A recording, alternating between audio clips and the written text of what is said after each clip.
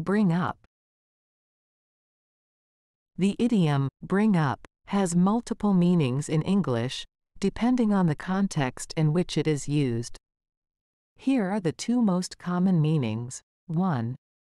To raise or rear a child. When used in this sense, bring up means to care for and educate a child until they reach adulthood. It involves providing them with love, guidance, and necessary resources for their physical and emotional well-being. Here are a few examples. My parents brought me up to be respectful and disciplined. She was brought up in a small town and later moved to the city.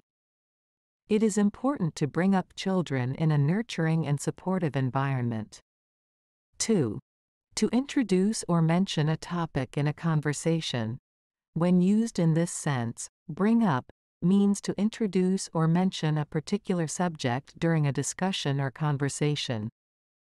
It implies initiating a topic or directing attention to it. Here are a few examples. He brought up the issue of climate change during the meeting.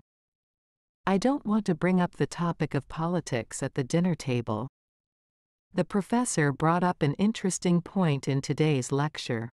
In both cases, bring up can be used in different verb tenses and forms to match the context and subject of the sentence. For example, I brought up my concerns with my boss. Past tense, they will bring up the topic in tomorrow's meeting. Future tense, she brings up her children with love and care.